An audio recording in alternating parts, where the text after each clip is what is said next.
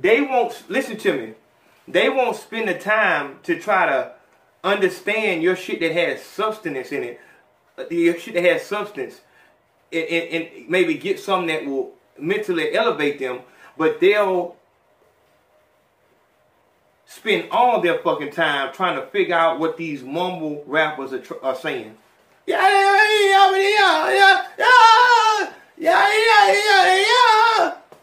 They'll figure that shit out. They'll take however the fuck long it take. They'll figure that shit out. But you tell them about their chakras and you know what I'm saying, the 5, you know what I'm saying, and what the 7 mean and the 5% and all that shit like this. Any type of enlightenment, come on, man, with that shit, man. Did you know that becoming a rapper is the #1 cause of death amongst young black men? Have you ever wondered why the incarceration and murder of rappers is so accepted and somewhat celebrated amongst today's society? Today we're going to explore an example of this phenomenon. Welcome to The Rap Trap.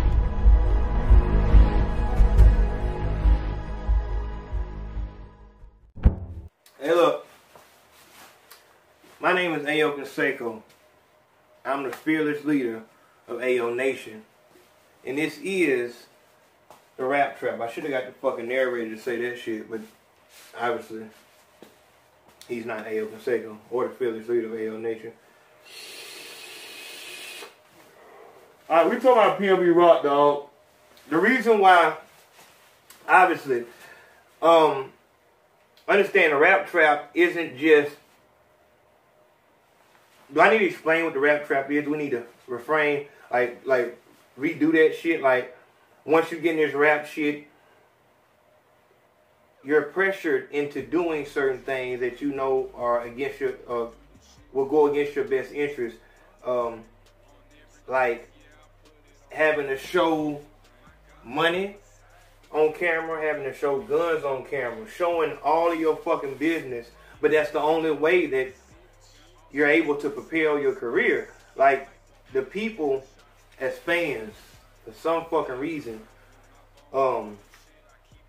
fans need to know that they're following, they're rocking with a winner. We're Americans. You know what I'm saying? That's why you can get famous overseas faster than you can over here. Because they're not built on a capitalistic system. It's ingrained in us. Capitalism is in our DNA. It's what we are. Money rules everything. There's no way that you can be winning and broke. You know what I'm saying? Fuck all that, you spiritually rich and you healthy rich and all that shit like that. Fuck that shit, nigga. Where the money at? You know what I'm saying? Like the city girls say, where the bag at? And it really explains. That's why they're so popular, is because a lot of people think like that. Cambada isn't as popular as the city girls. That lets you know something. A lot of people don't agree with that state of mind. My nigga Prince Castro, you know what I'm saying? Like, if you have not went and checked out Prince Castro, go to Prince Castro. Go to all his shit, YouTube and all that shit, man. He makes real fucking music. But for some reason, the realer you are, the longer it's gonna take for you to get on. Pnb Rock, the guy we talking about now, he makes right now music. Music that you can listen to right now. It's not going to last throughout the eons. He's not going to have a fucking catalog that everybody wants to buy up and no shit like that. He'll never have to worry about his fucking masters being sold to fucking collectors and shit like that. He makes right now music. His relevance is right now. That's this channel is for musicians. If you make music up and coming, this is for you. It really is. Other people listen to it. I'm sure you have musicians in your family also, but this is really what it's about. What I'm trying to explain to you is, it is going to take longer for you to get on if you make content-filled, soulful music with substance it is going to take you longer to get on. You still have to go through the same fucking channels that these bullshit niggas do. But it's still going to take you longer because your shit is not going to hit as quick in the club. Turn to, nigga, we just turn to, bitch, this child, nigga, run, nigga. And that's a hit. Really, nigga, to a hit single is, nigga, if you put your stamp down in this game to where you have relationships with every fucking DJ in the country,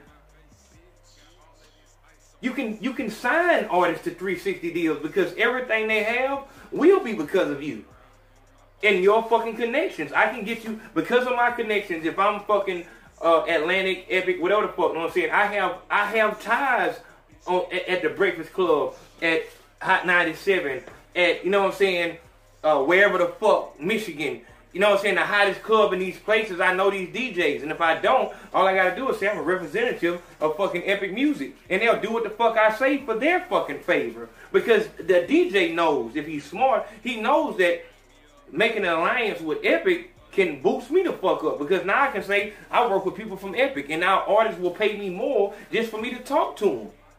This game is just like any other game. It's all give a fuck about the fuck you can do. It's about who you know. Who are your friends? Right now. And this is what the fuck this shit is about.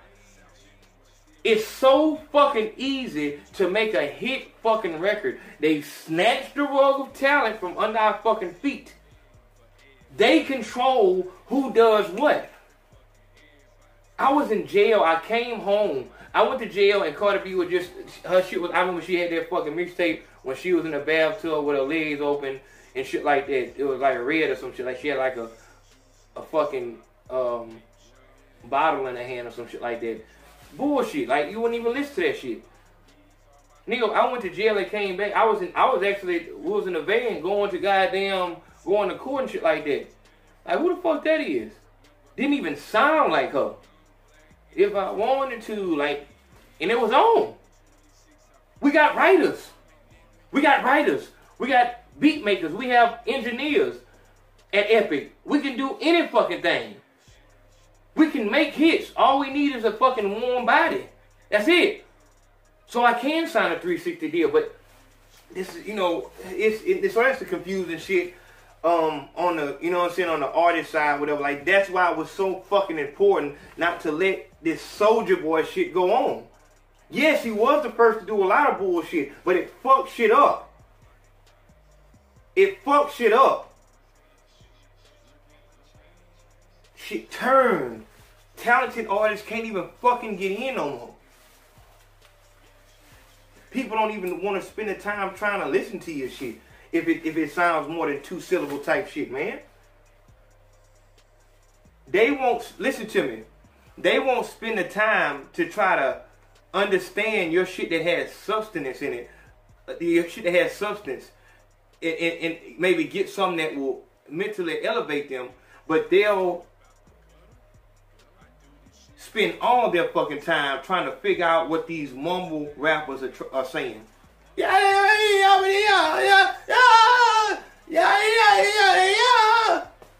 They'll figure that shit out. They'll take however the fuck long it take. They'll figure that shit out. But you tell them about their chakras and you know what I'm saying, the 5, you know what I'm saying, and what the 7 mean and the 5% and all that shit like this. Any type of enlightenment, come on, man, with that shit, man. Because it's not hitting a lower, you know what I'm saying, it's not hitting them in the lower part. It's hitting them in the higher part. And they so fucking dead that this shit is shut off. This shit, that their higher self is shut the fuck off. They become a slave to their lower self, which is their flesh. So this is all they can hear. This is all they can fuck with. And it's like, you know what I'm saying? They've done it. They pulled the rug out. We have to do something to change this shit. And that's what I'm trying to think about, man. I'm thinking, I'm trying to find solutions. And we're going to find them shits, man. We just got to put our heads together and continue brainstorming on how to get this shit back right. But with this PNB situation, just the same shit, man.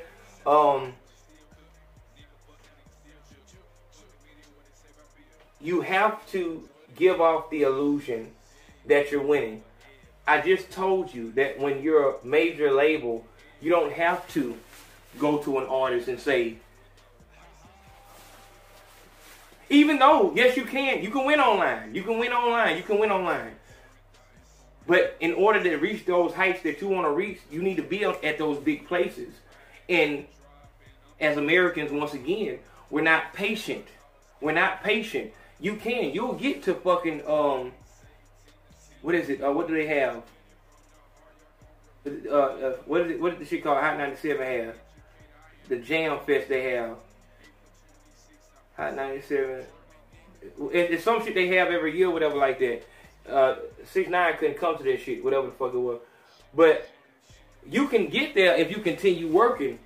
You know what I'm saying? Underground and shit like that. But what a label head will tell you is like, you're doing your thing, man. But you know, a lot of times without the right push, fans become they start looking at you like you're stagnated. And they'll give you an example. They'll give you a lot of examples of artists who didn't sign and just continue to go. Look at Go Yayo. Go Yayo is a Texas artist, underground and shit like that. The nigga P from QC tried to sign him, whatever like that. He didn't go for it.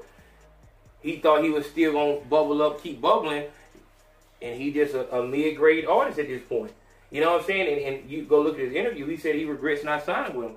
And it's like, he won't say that shit. He a dumb nigga, so he won't just outright say, I regret it. But he said, if the nigga try to do it now, I'll take that shit in a minute.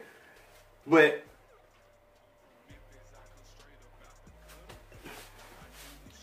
everything is a gamble. You know what I'm saying?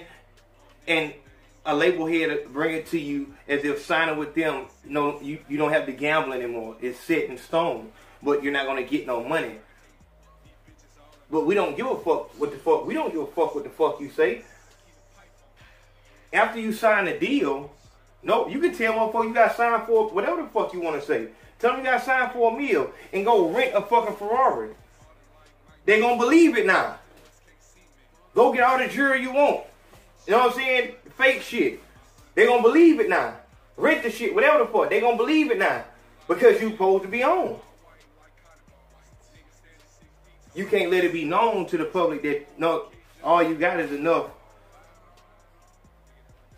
to get where you was getting £1. Now you can get 3 or 4 of them. That's the only way you're gonna sustain any type of wealth. They got this nigga Pnb Rock at the house with scales and Ziploc bags and 4 pounds in the house, by 10 band in the house. They call this bitch with some narcotic type shit. So this whole popping pill crazy and shit like that. This whole got a whole criminal conspiracy charge in the house. They got a $500,000 bond, $500,000 bond, corporate assured. So that shit is what 10% of $500,000? You know what I'm saying? For both of them though. And they still locked up. You gotta make, hey man, look, these motherfuckers. Damn, big home. Who you signed to? What kind of song you got out? Your name ring bell everywhere, and you gotta call a nigga for $50,000. Hey man, these motherfuckers. Oh man. Oh man, this is a fucked up situation. But that's the rap trap, dog. That's the trap. Like you got in the way that you didn't move to the good side of town and shit like that. You didn't move over here to the suburbs of fucking Philadelphia, and your fucking neighbors then told on you. They said the goddamn neighbors said there's a lot of traffic going over there and I smell marijuana. Come on, dog. They smell marijuana? Come on, dog. You trust them neighbors like, and I be telling you niggas, dog, like y'all trust y'all people like that? Like you really, like come on, dog. Like, you know what I'm saying? Like you rocking like that, dog? That you really trust your, it ain't about with this trap shit, dog, like with this street shit, period. It ain't about what the fuck you got going on. Like I said, if you could sell dope to yourself, it's all love. But nigga, just as soon as you sell that shit to one person, you done sold that shit to everybody they done sold dope to. You fucking with these pounds in the house, nigga, and you probably blessed because nobody look at you like, and they had, I forgot, they got a stolen fucking 40 in the house. You got a stolen, so they got dope and gun. I don't know how the fuck, nigga, I'm trying to, and I don't, so I think somebody said this nigga already a felon. I don't know what's going on. So I don't know what's going on. I don't know what's going on. I don't know what's going on. Somebody do the research, find out the nigga a felon. If he felon with a stolen pistol, I don't know what supposed to happen. I don't know what supposed to happen. But this the rap trap. It's the trap. You doing shit that you're not supposed to be doing, and you're putting all the spotlight on it. Doing shit that's not supposed to be seen, but you let everybody see it. You need to be low-key, but you gotta let everybody see you. It's just what you have to do. I'm Pnb Rock, but I also need money, because if I don't get this money, these motherfuckers gonna know that I took a goddamn $5,000 deal from whoever the fuck I took a deal from. Because I was broke as fuck. Y'all like my music and shit like that, but y'all wasn't buying it like that. And to be honest, as a street nigga, if a nigga song got hot right now, a nigga wouldn't know how to monetize it. Let's be for real. Let's be for real. Niggas better know how to get in the comment section on YouTube, man. How the fuck nigga gonna find out how to monetize some goddamn music when folk like that shit? If one of you niggas' song went viral right now, you wouldn't know what the fuck to do. So yeah, dog, it is a fucked up game, and that's why niggas gotta, and I'm telling you dumbass nigga, dog, if you feel like music is what you gonna do, then you don't just do it, you learn everything about this shit. Same thing with your bitch. You don't just fuck her, you learn everything about this hoe. Who was her daddy? Why did her daddy leave her mama? Who raised her? What's her grandmama name? When her grandmama died? What her grandmama died of? Where her cousins at? That'll slow a lot of shit down. And I'm telling you to do all this shit before you fuck the hoe. But I don't agree with you rap niggas trying to learn the whole business before you put music out. Unfortunately, you don't have that type of time. If you're older than 19, you're already too old. A label's not going to give you top dollar if you're older than 19. You're already too fucking old. This is the reason why Kid Boo had to lie about his 30-year-old age. It's what it is. It's this game. So you don't have no time to waste. So I advise you to work on promotion, work on putting your face out there, but be learning at the same time. We not the people that they try to portray us to be. We can, you know what I'm saying, we can multitask. Don't just do music and get high. Learn about this business. Ask people, talk to people. Have an open mind. Please stop believing that your music is just that thing because it's your story. My nigga, let me explain something to you. That thing called the internet killed all that uniqueness in the nigga's story. Now, every story that ever been told, nigga done heard it at this point in time. Don't nobody give a fuck. Your mama died, nigga, your cousin got AIDS, and that make this shit so real, man. This is a real story. Nobody gives a fuck. Nobody gives a fuck. Have you not seen? They'll take the fake story over the real one nowadays. They'll take the artificial nigga over the real nigga nowadays. It's a different playing field. It's not fair no more.